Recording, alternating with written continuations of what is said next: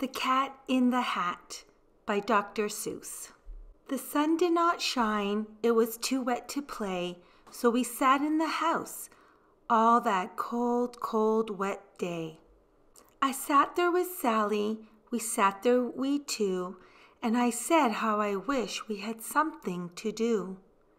Too wet to go out and too cold to play ball, so we sat in the house, we did nothing at all. So all we could do was to sit, sit, sit, sit, and we did not like it, not one little bit. Bump, and then something went bump. How that bump made us jump. We looked, then we saw him step in on the mat. We looked, and we saw him, the cat in the hat. And he said to us, "Why do you sit there like that? I know it is wet and the sun is not sunny, but we can have lots of good fun that is funny." "I know some good games we could play," said the cat. "I know some new tricks," said the cat in the hat. "A lot of good tricks. I will show them to you. Your mother will not mind at all if I do." Then Sally and I did not know what to say.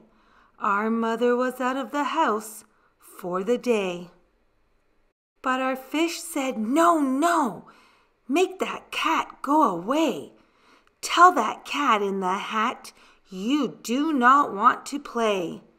He should not be here, he should not be about. He should not be here when your mother is out." Now, have no fear, said the cat.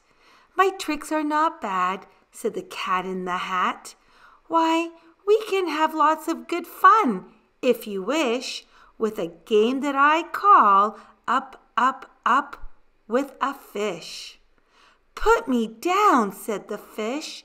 "This is no fun at all." "Put me down," said the fish.